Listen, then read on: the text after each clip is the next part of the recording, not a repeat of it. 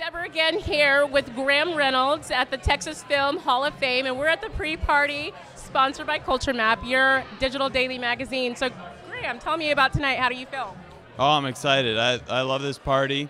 Last year they auctioned me off, and that was a crazy feeling, and they had a little bidding war, which made it pretty exciting.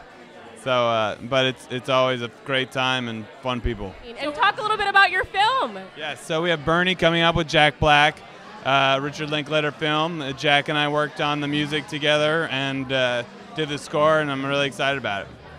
Okay, so that's exciting, and you're also an Austinite. Yes.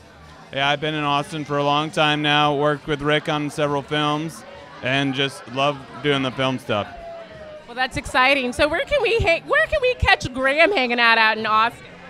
Oh, that's a good question. Right down the street at Condesa, Renee is one of the country's exciting chefs, and he and I are talking about working together. We're working on a project, actually, of food and music paired together on an album. That sounds exciting. Well, thank you so much for being here.